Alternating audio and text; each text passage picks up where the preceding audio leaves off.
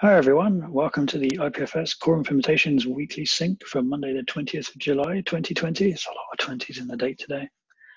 We're going to go through all our initiatives and then go through questions and blockers and asks and that sort of thing. So for the high priority initiatives, the first thing is upcoming and ship releases.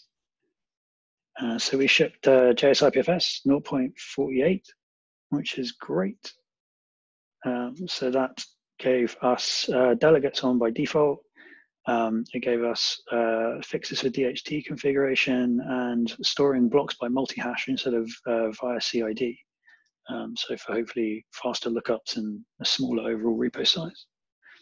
Please do install it and yeah, let us know how you get on. Have there been any other shipped releases?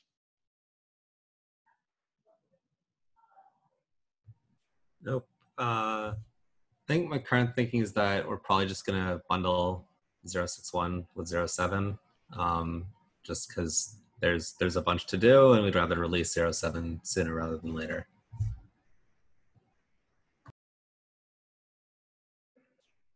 Fair enough. Moving on, pinning services.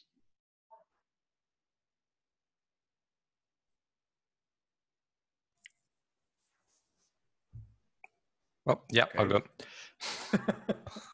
I'll go. Yeah, so there's the API and client development should be unblocked now. We've got like basic approval on the spec. Nothing big should change. There may be some small tweaks as we go along, but that should be ready to implement. I need to create a issue in Go IPFS to track implementation of the client in Go, and then whatever other things that we need for IPFS desktop to be able to hook into that, we can flesh out in that issue. But from there, we should be good to go and all unblocked for moving forward with that.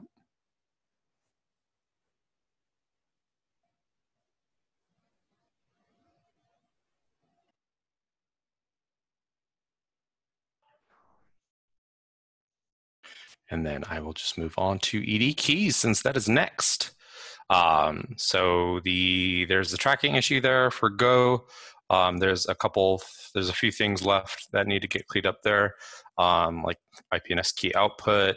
There's some sharpness test issues, but nothing. I don't think there's anything major there left, Dean, right? Yeah.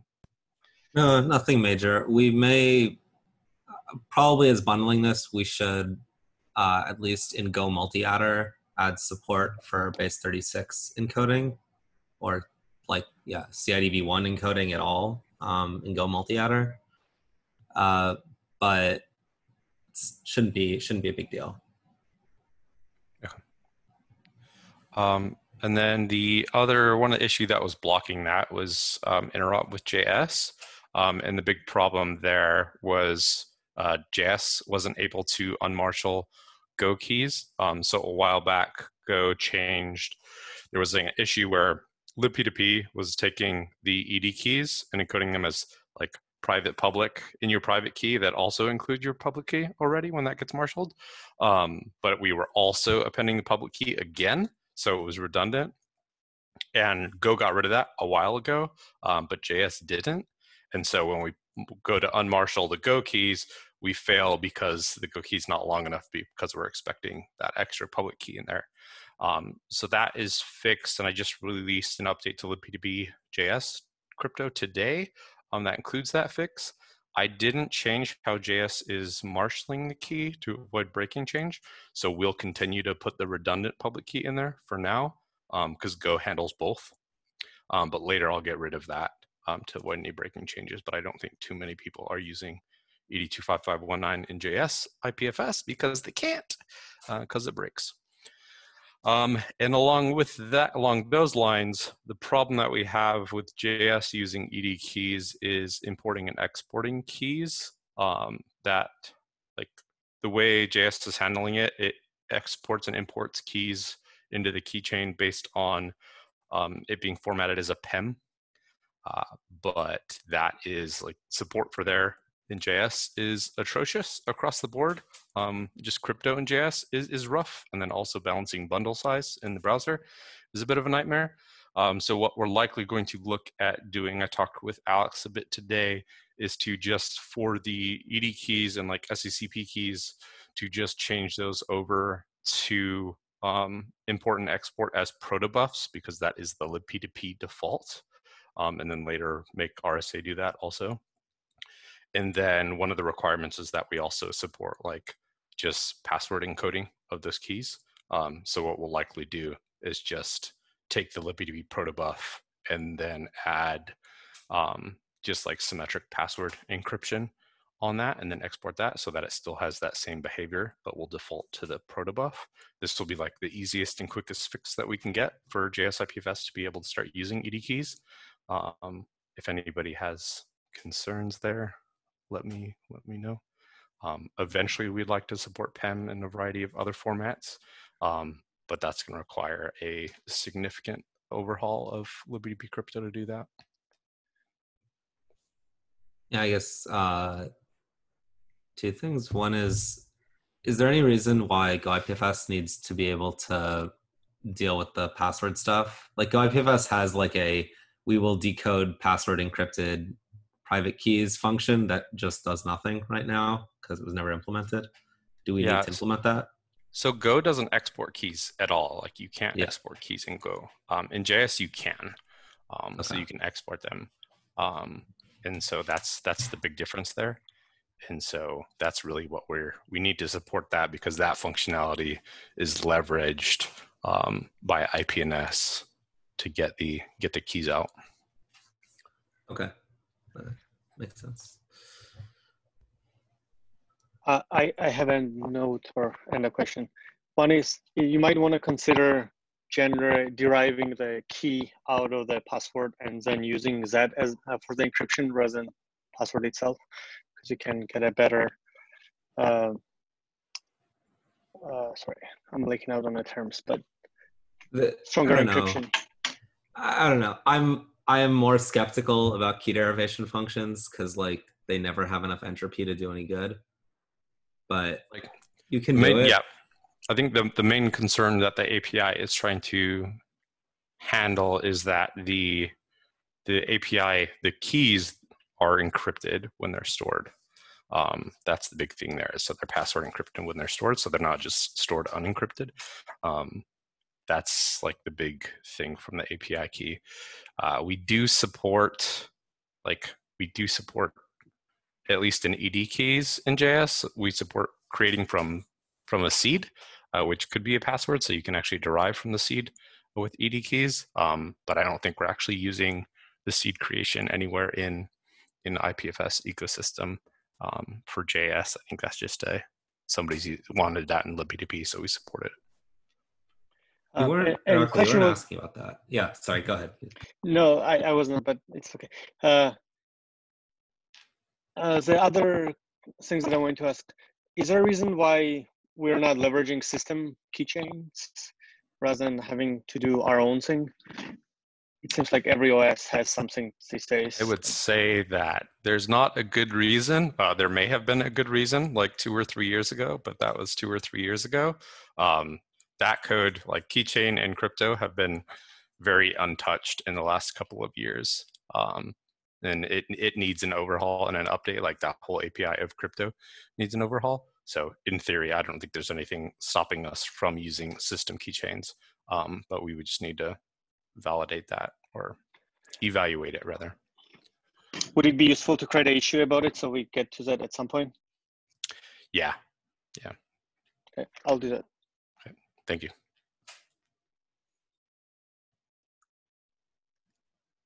And that is it for ED keys. Cool. Next up is the subdomain gateway, though it does say no news this week. Yeah, so the remaining tasks, as far as I know, is shipping Go IPFS 0.7 with that fix for ED keys in subdomains and coded in base 36.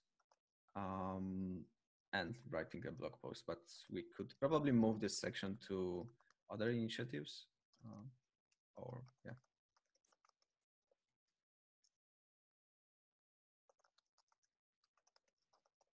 Next up is the Rust initiative, with what's looking like an absolutely mega update.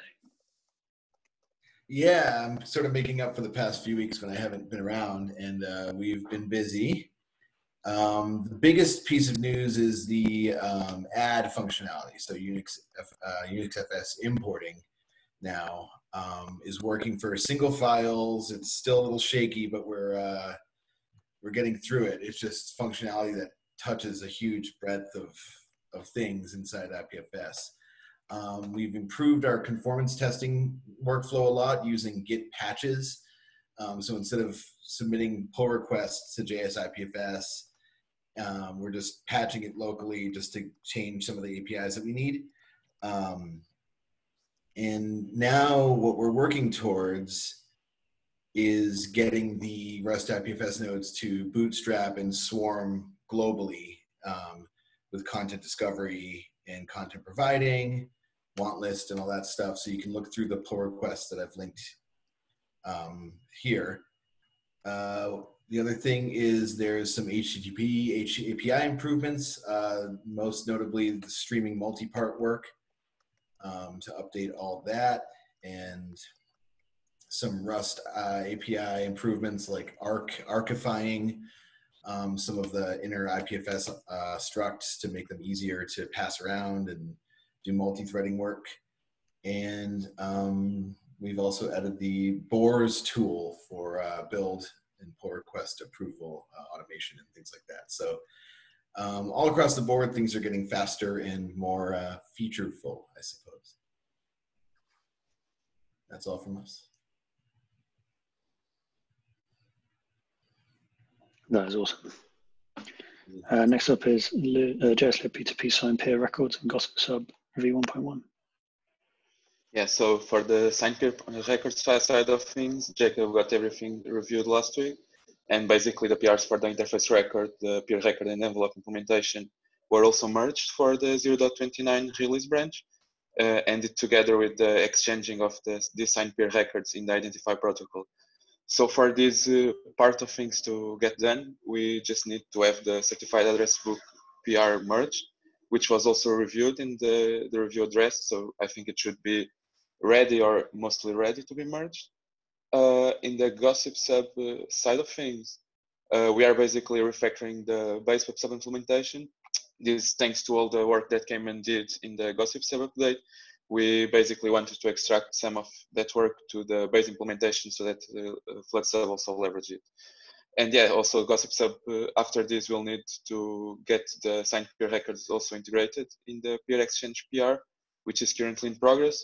And with that, we will need to start looking into the interrupt tests. And for this, we are currently blocked on some Go P2P daemon updates. It would be great if anyone from the Go folks could get that landed. And yeah, that's everything from the Gossip Sub side of things. Yeah, I mean, moving to the next section, I basically renamed it from Rendezvous to JS Improves Discoverability and Connectivity. Basically, because we will be looking into a broader scope of what we want to achieve. And from one side is Rendezvous, but if you look at the issue that I linked, there are other things that Jacob created that will be our path in order to improve this side of things. And so in the Rendezvous, I'm currently working on getting the spec updated with the signed peer records and other minor stuff that I looked during the implementation. And yeah, with that, I also need to integrate the signed peer records in the Rendezvous. And I'm also working on a proposal for getting Rendezvous as a discovery protocol like the other ones, so that we can basically leverage out of the box everything that the other discovery services do, like the peer discovery events, and also to add everything to the address book without any user manual work, and also allow power users to do that themselves if they wish to. And yeah, and after the Rendezvous getting to a state of review, I will probably start working on the auto relay as part also of this initiative. And yeah, that's it. I sort of missed it. What was the Go P2P request? It's to there is currently one PR to basically update Go LPTP dim and Go mod to use the latest, not the latest, but the previous latest release of JS LPTP. But it would be good to have both so that we can test interop with the latest two releases of Go LPTP. Okay. Thank you.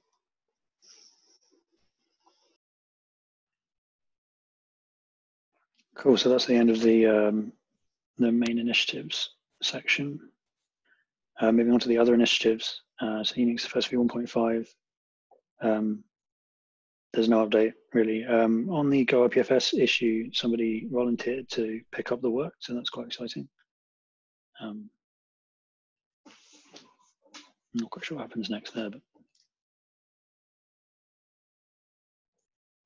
the migration to multi-hash keys in the block store that's shipped in JS IPFS now, so that's cool. The next section for the pinning system revamp, I'm going to pick that up this week, but I want to get all of Irakli's changes in because I'm feeling like a bit of a bottleneck to a lot of that stuff. So I'm going to concentrate on that, and then hopefully later in the week pick up the pinning system stuff. So next up, shared IPFS node.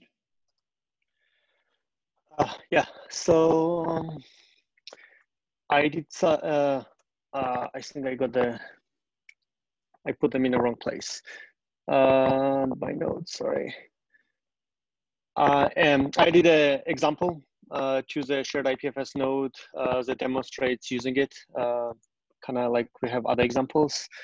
I've updated a pull request to do that, and it's awaiting on the review. I still have to pull in the newest stuff, namely IPFS add and IPFS add all separation. And I'm gonna work on that today, update the pull request again. The next one is improving web file add, which is, so we had a conversation with Alex and Hugo and decided to pull out the file and blob pieces out of the JS IPFS, which I did and published as a libraries linked in the notes. I have pulled in and integrated changes for IPFS add and add all separation in there and updated pull request. I added a bunch of tests to try to catch all kind of regressions that might happen in our add input normalization to make sure that down the line we don't regress in improvements. And yeah, so the pull request now is blocked on review.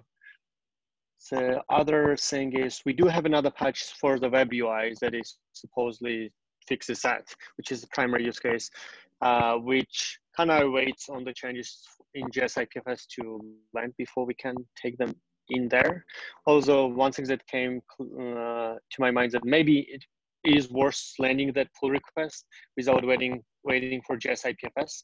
Right now, it does optimization by just consuming JS IPFS HTTP API directly. And once JS IPFS changes lands, then we can rip that piece out and make use of JS IPFS. I don't know if that's worth doing or not, but if we're having a time pressure, we could consider doing that too. So that's it.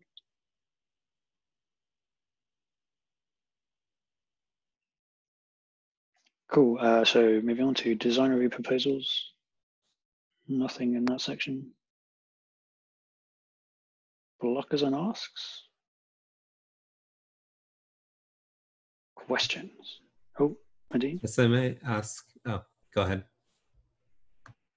No, over to you.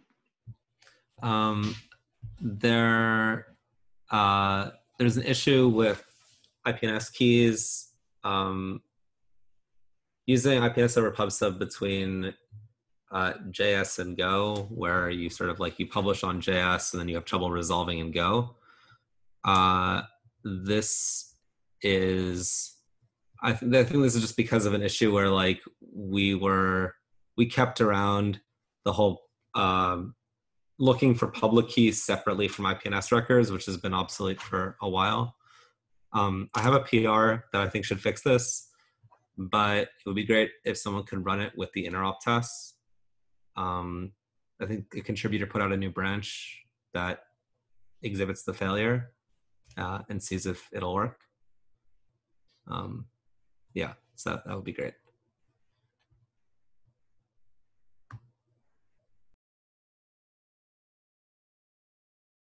As an added bonus, this will speed up IPNS resolution on IPFS for basically free.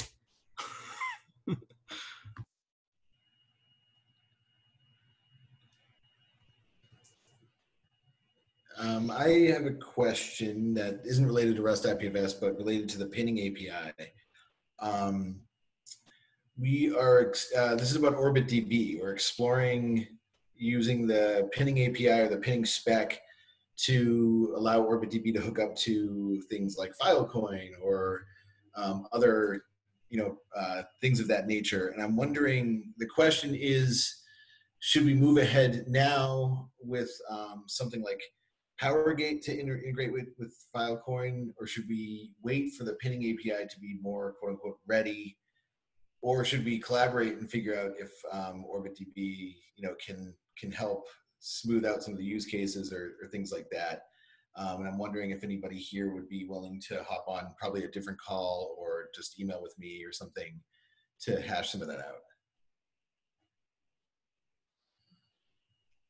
Yeah, I think maybe Lytle and I could hop on and talk about that. I think like that might depend what you want to do, because like right now that the pinning service spec is very it's very basic, because we're not sure like what that's going to look at long term, and there's like a lot of discussion around, okay, let's change pinning to actually like just be like pin threads.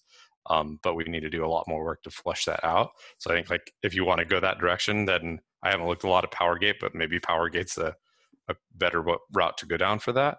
But we can chat about that offline, or hop on a call or something to talk about that. Yeah, why don't somebody send me a good way to reach y'all, or I'll get in touch with you, and then we'll sort that out.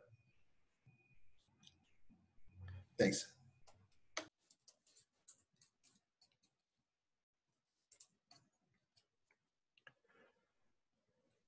Cool. Anything for the parking lot?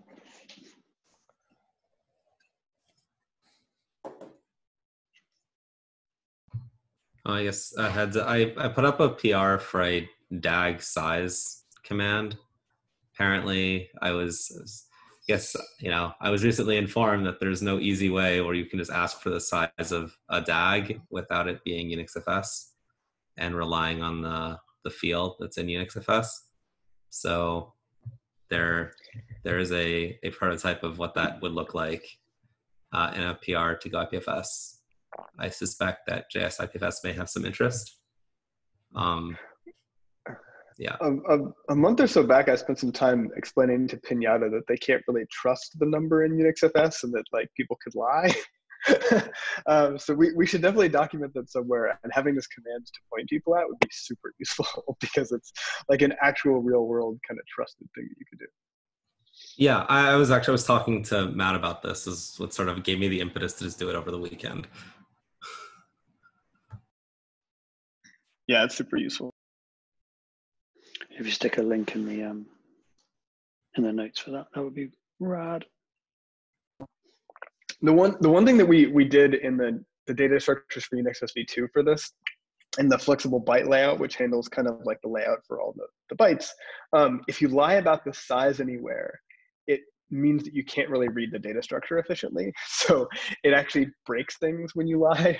That was like as far as we could really get to make it less likely or disincentivize people to lie about the size of things.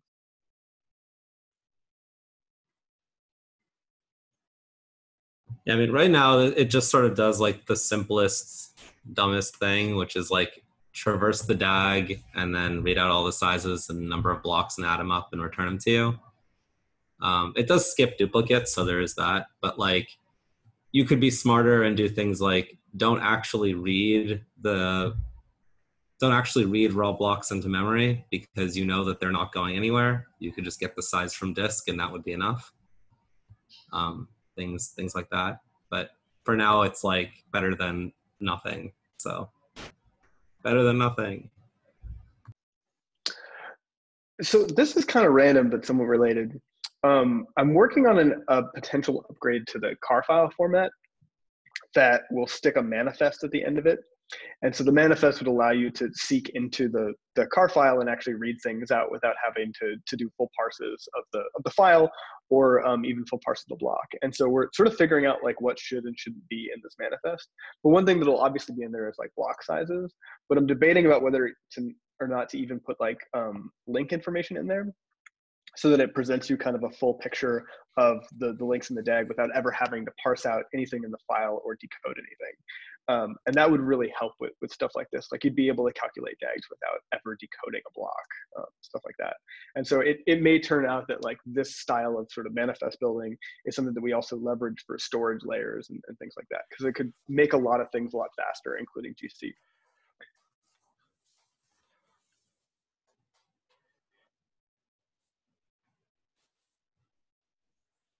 Yeah, there's been a bunch of talk of like using manifests in various ways to speed up investigating data, moving data around. So like, yeah, any exploration there is probably helpful. Yep, working on it. I had an idea over the weekend and I couldn't get it out of my head, so I wrote a parser.